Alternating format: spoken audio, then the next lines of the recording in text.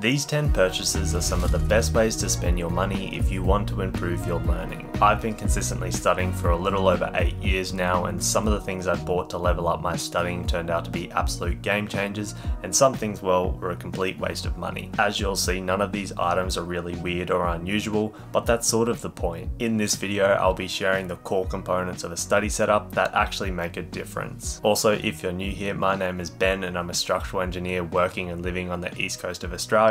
And if you find value in this video, please do give it a like and consider subscribing. Alright, so first up is a laptop stand. I've been using a laptop stand for about 3 years now, and for me it was one of those small purchases that until you buy it, you don't realize how much you're going to use it. Before I got a laptop stand, just like everyone else, I would hunch over my laptop for hours at a time and eventually started getting pain in my neck and back. But by simply bringing my screen up to eye level and correcting my posture, I was able to make studying a lot more comfortable and reduce the strain I was putting on my body. The specific laptop stand I've got is called the Griffin Elevator laptop stand, and in terms of customization, this product isn't very good. If you do a quick bit of research, you'll realize that there's lots of better options out there that allow you to do things like adjust the height and angle, or even ones that allow you to fold it down so you can carry it with you. In saying this though, if you are on a budget and you don't really care about aesthetics and you also do majority of your studying at home anyways, you can always just grab some old books and stack them up, or even an old shoebox,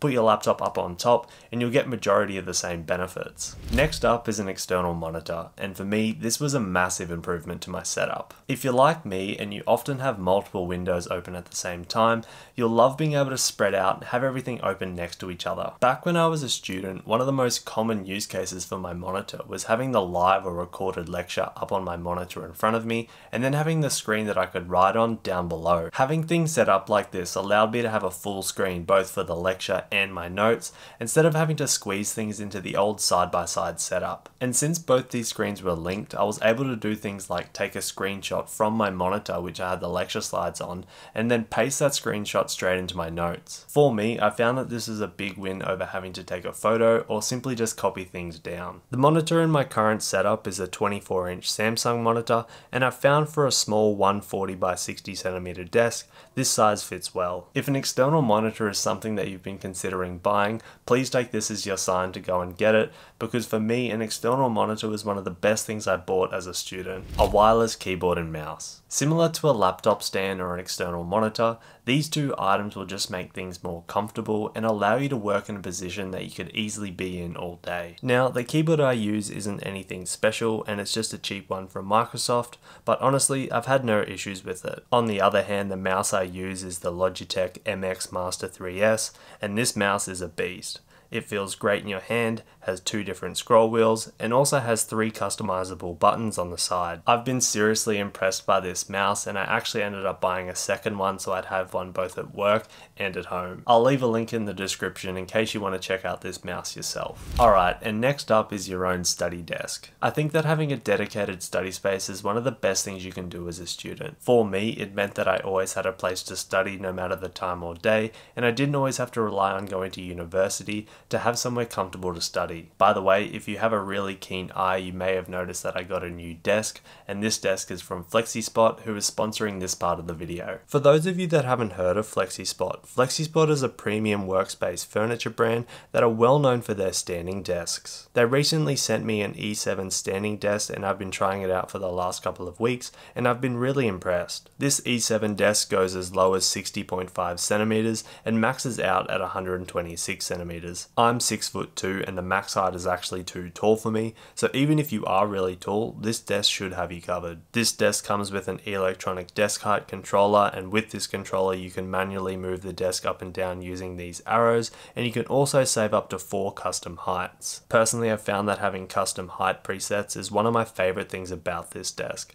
Being able to just stand up or sit down, press one button, and have the desk come to the perfect height is honestly such a great experience. Without these buttons, I don't think I would stand up or sit down as much, because fiddling with the heights would be really annoying trying to get it perfect. Also, as the desk moves, it's actually super quiet, so you don't need to worry about that either. This desk can support up to 161 kilograms in weight, which is way overkill for most heavy monitors and computers.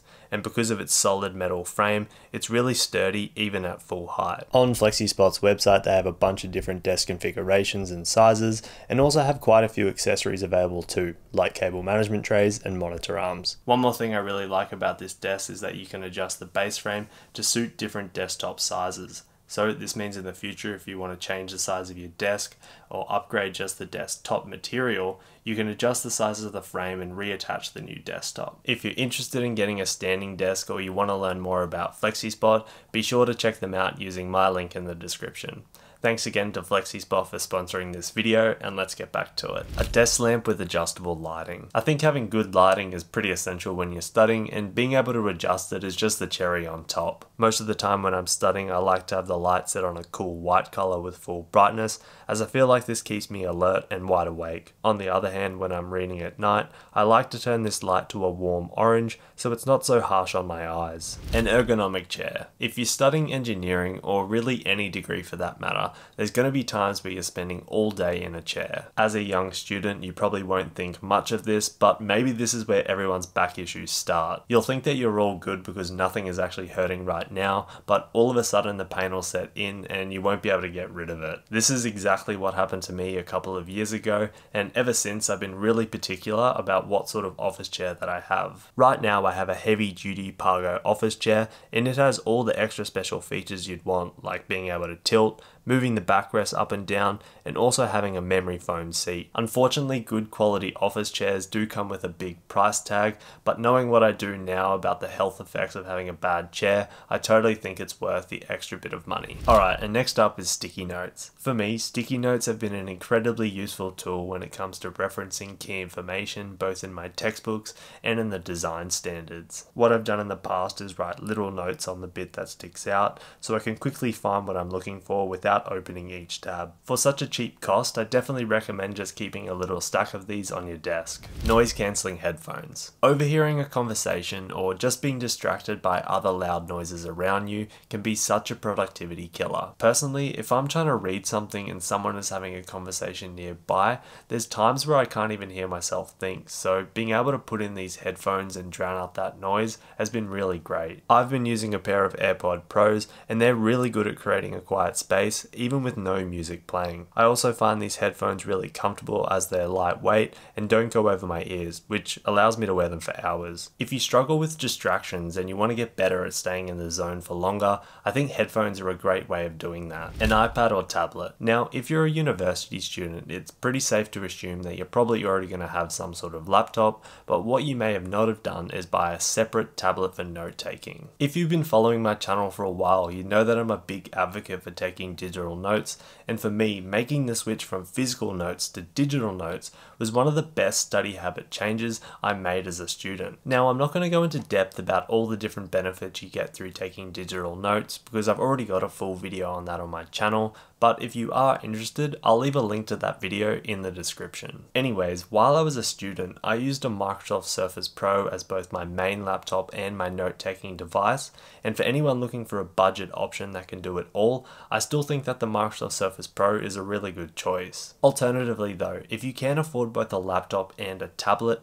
I do think that having an iPad solely for note-taking and then having a separate, more capable laptop will give you the best of both worlds. Alright, and next is digital study material. What I mean by this is things like design guides or worked examples, online platforms like Udemy, Chegg or Skillshare, or even people's individual online course. Still to this day, after university, I often pay for resources like this because they can be the quickest and easiest way to learn something. And although these resources do often come at a small cost, I've always found them to be worth the money because the person teaching whatever it is often super passionate about the topic, so they go above and beyond. Of course though, you should always do your research before buying any product, just in case someone's trying to make a quick buck. But for the most part, if you can see that something's got reviews or that a lot of people are using it, that's probably a pretty good sign that whatever it is legit. Anyways, I hope that you learned something from this video, and if you did enjoy it, you might like this video here where I go through some of my favorite study tips